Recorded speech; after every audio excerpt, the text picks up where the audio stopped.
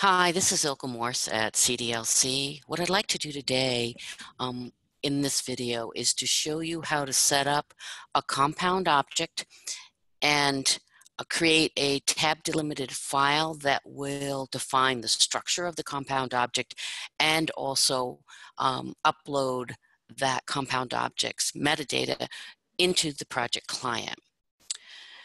In Content DM, each compound object must have its own file. So what I have here is a file that I've set up. This is the structure inside that file. With a compound object, you need to have at least one subfolder within the folder carrying the compound object. In this particular one, I actually have three. This is the way I do my workflow. I have a folder with my TIFFs, my archival TIFFs, and as I scan, I also make my JPEGs. You don't have to do the JPEGs. You can use Content DM to create JPEGs and JPEG 2000s from your archival TIFFs. Also, we have a third folder, and this contains my transcripts that are text files. Also in this folder, as you create it, is the Excel file that you use to create your tab-delimited file. One of the important things to know from this is that if you are doing transcripts, the file name for the transcript for each JPEG or each digital file has to be exactly the same as the file name for the digital file before the extension. So this part before the period .txt has to be the same as for the JPEG before the .jpg. Okay. The other thing to know about uploading transcripts, in this particular example, I have three digital files, and so the most text files I could have is three. I can't have a text file that does not have an associated digital file. I can have less than three. I could have three digital files and only one text file, but not the reverse. So that's another important thing to remember. Your tab-delimited file is created from an Excel file. So let me open this up so you can see it. And here is my Excel file that I have created. Now, what I'd like to say before I start this, I want to go back to New York Heritage. In New York Heritage, under contributors, under technical guides and help, there are help sheets on using tab-delimited files for compound objects. There actually is also one for tab-delimited files and multiple single items, and I've done a video for that also. There is a third file for doing monographs, that is compound objects with hierarchy.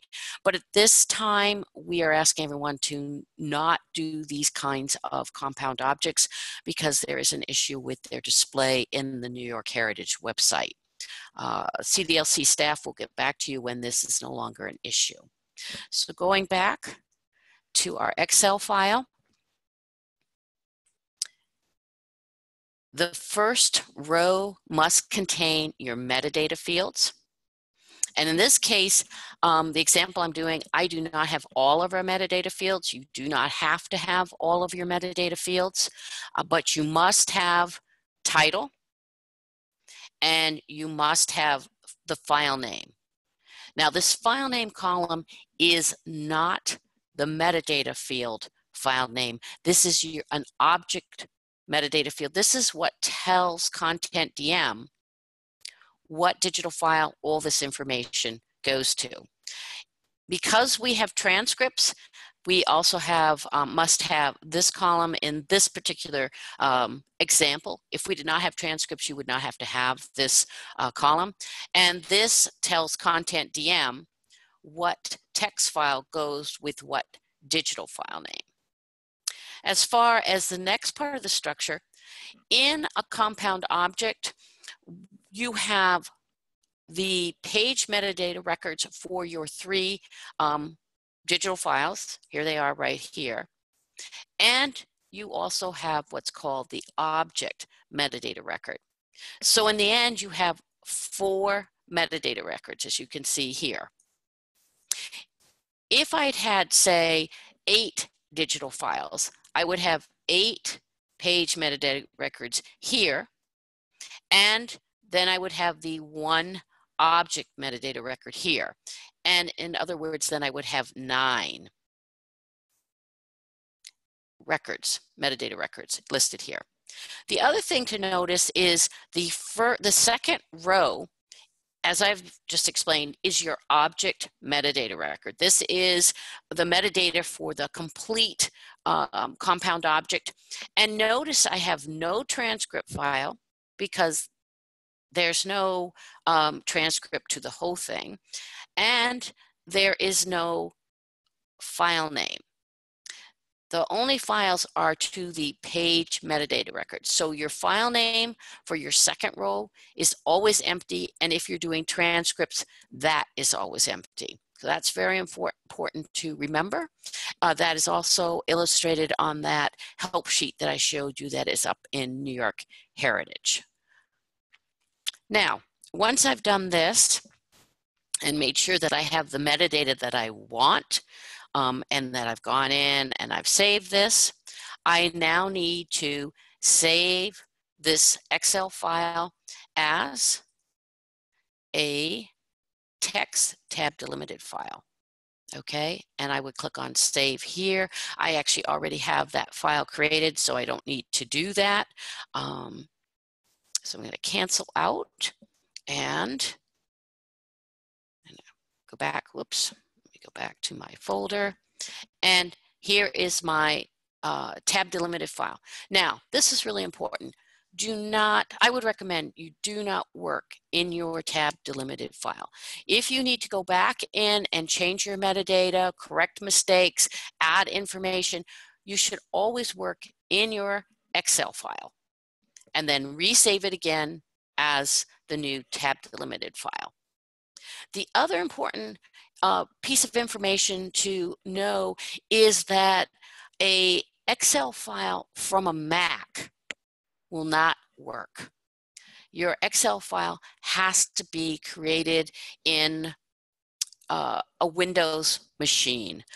Content-DM does not, I don't know how else to say this, it can't use a tab-delimited file that was created from an Excel file that was created in a Mac. So that is an important piece to remember for those of you who have different machines. Now, if you have a Mac that's also running Windows, that's another scenario, okay? So now we have our digital files and our tab-delimited file. And we are going to Content DM. I've created a project. I've called it test. The first thing you need to do, and this is very important, is to go to your edit metadata template. And for the project template general, you need to go in and edit it, go all the way down, and at least make sure that Content DM is picking up the metadata field file name for you. Okay, and because this is a compound object, the same thing for that template. You go down, make sure that file name, and click on OK. When you're doing a compound object and you are putting metadata into the metadata template, the object metadata goes into this template, and the page metadata goes into this template. Okay, let me emphasize this again. If you do not set this up this way, let's go, then in Excel, when you go to that, you would need 2 columns with file name. This file name column is the object, not the metadata one. And because I'm picking up the metadata in through Content DM, I don't need to have the file name metadata in this Excel file which I use to create my Tab-Delimited file. Okay. Back to Content DM. I've set these up, and now I'm going to do Add Compound Objects. I use the Compound Object Wizard to create this compound object. I click on Add. We're doing a document with no hierarchy. As I mentioned, right now we'd rather you not do any documents with hierarchy. A picture cube and a postcard are just variations on a document. Compound object structure and metadata are defined by Tab-Delimited text file. This is yes. That's because we're using the Tab-Delimited file. Click on Next. And I need to go find that Tab-Delimited file. So I need to go to my desktop, compound object. There it is. And I've loaded it in. What do I wish to import? I'm importing digital files from a directory. I'm going to go browse for it. And I need to go down and find my file. I'm bringing my JPEGs in. There are my 3 JPEGs. Okay.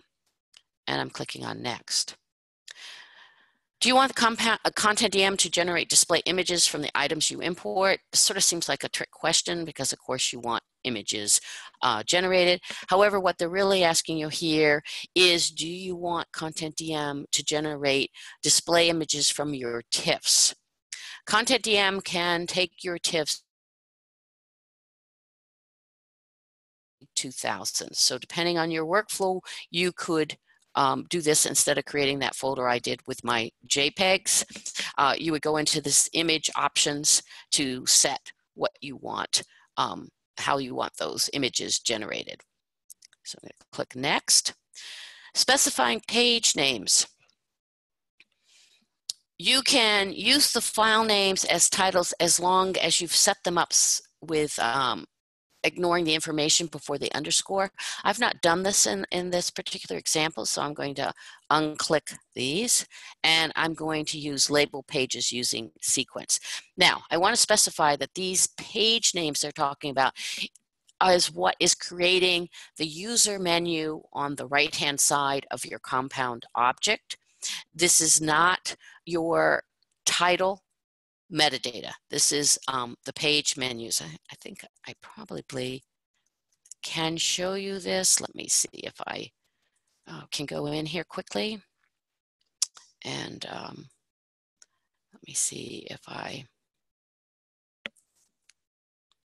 don't know if there's any in here. Let me go back here for a minute and pick maybe this one might be a better one to pick. And I'll try the yearbook one.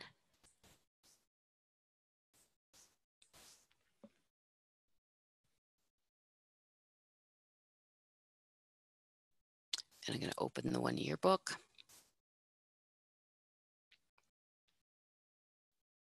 And here you can see over here are the page titles that they created. In this case, they probably, given those page titles they have, they used an extension on their file names with the underscore to get these very detailed page titles. Back to Content DM. Next, I have the transcript. Oh, and I've set mine up, as you can see, sequencing starting with page 1, and it goes page 2, page 3. Transcript, I need to go and again find my folder for this compound object. And I need to open up the text file, which has my 3 text files with the transcripts, and click on OK. If you were doing this with no transcripts, you would have no transcripts selected over here. I'm going to click on Next. And here's the summary. I'm importing a single document. I'm using a Tab-Delimited file. The title pages are being created using page and then starting with 1. The transcripts are contained in this directory. Okay, and I'm going to click on Finish. The summary is no errors, no warnings, and a document of 3 pages, and I click on Close. Okay, so here everything's brought in. Now this is very important. Map fields. We're bringing in these imported fields here. And these are our collection metadata fields, and we need to match them. So title to title, we have that. We've brought in creator, and we want that to go into our creator field. Date of original, we want to go into our date of original. Resource identifier, this is actually an old metadata field we used to have. The equivalent in this data is identifier. Now, what's important to note here is if you were bringing in metadata from one of your catalogs, you'd extracted it out, and your fields names were different for the catalog, all you have to do is, if you're using the metadata in a tab-delimited file, is that you do this mapping of the fields. So you take your imported fields and you map them to the collection fields that we have. You must have a title. You have to have title to title, okay? And as I also said, you must have this file name for object file name, so they know what the digital files are. So again, going back, we now have the rights one, so I need to create that one.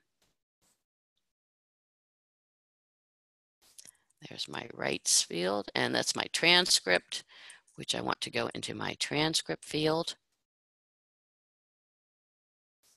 If I can find it, there we go. Okay, so I've mapped everything. Everything's fine there, and I'm going to finish now. And again, I have no errors, no warnings, and they've made one compound object. Click on close, and here is the metadata that came in through my tab-delimited file. If I double click, it's easier if I view the structure through spreadsheet. And here you have the object metadata record, and you have the 3 digital files, my page metadata records. If you go all the way over, you'll see there are the 3 digital file names I had, and this now is the default file name. We require a file name for upload. Content DM gives our object metadata record a default file name, index.cpd. So anytime you see that on a record, you know that that's part of a compound object. It's the object record. Okay, so there you can see what I have added here. And I have to have title for my upload. I also need to have, well, actually it's better for me to go to view structure and go down this way to look at this. So I have to have file name, which I have. And I have to have rights. This is obviously not the correct format for the rights statement. You need to go to rightsstatement.org, and using Peter Hurdle's website, please decide whether your item is in copyright, out of copyright, or that you're not sure. Library Council here is very easy. It's control vocabulary. I popped it in. I need a digital collection name. That's not required. These 2 fields are not required for upload, but I'm just going to show you. And I'm going to just call this a dummy test. And collection ID, I do have to have that for upload, and I'm popping that in. That's my dummy test one. Let's see what else. I'll put something else in here. Here I have physical format. This is meeting minutes. So let me find that. There we go. And click that. Put that in there. Okay.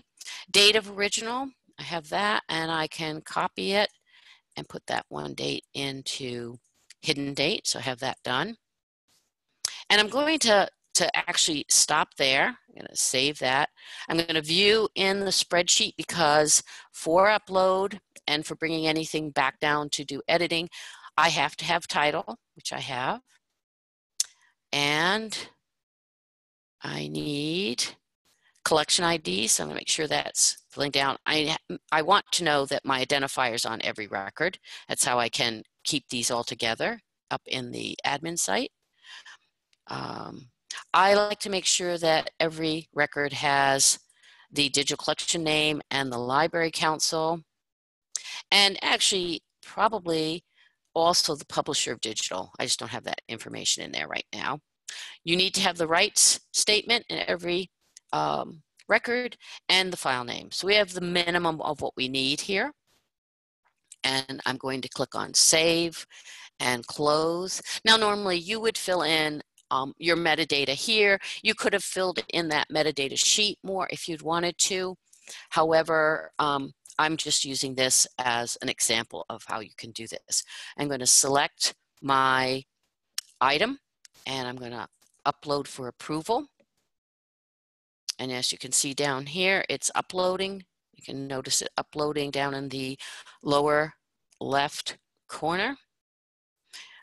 And I could go to the content admin site through this way, but I'm going to just use my Alt-Tab and go up and go to the admin site and click on Approve. And here we have our one item. We have no new control vocabulary terms. However, I want to emphasize I don't use the full approval queue action on a regular basis just because I don't want people making a mistake. If you have a new control vocabulary term or terms and you use your full approval queue action section, those new terms will not be added to your control vocabulary. Okay, I always work in the detailed approved queue action section. And here, if we had new controlled vocabulary terms, we would approve them right here. We don't have any, so we just need to select our one item, click on Approve. Remember that it's a two-step process to approve an item in the admin site. You have to approve and you have to index. If you don't index, your item will not show. If you don't index, your edits won't show. So I use the immediate indexing section. And it's taken the last couple times I've done this a little bit of time for the indexing to complete. So what I'd like to say to you is once the indexing is complete, you can go click on View Collection to see how your item is displaying. Obviously, if you were to do something and approved and indexed an item with this little metadata in it, at some point you would have to come back and bring a copy of it back to the project client to add more metadata. There is a video showing you how to bring a copy of an item on the server back to the project client. We have also created a video on how to upload multiple single items with a tab-delimited file if you're interested. Don't forget that there are the help sheets, the 3 help sheets up on the New York Heritage website. Let me show you that again. Sorry, I messed there. So if I go into New York Heritage, and I go to contributors, 4 contributors, and technical guides and help. Okay, and there are your 3 items, 3 help sheets. And this is still not indexed, so I'm going to stop this video. If you have any questions about the content in this video, please contact your CDLC staff for help. And thank you for listening.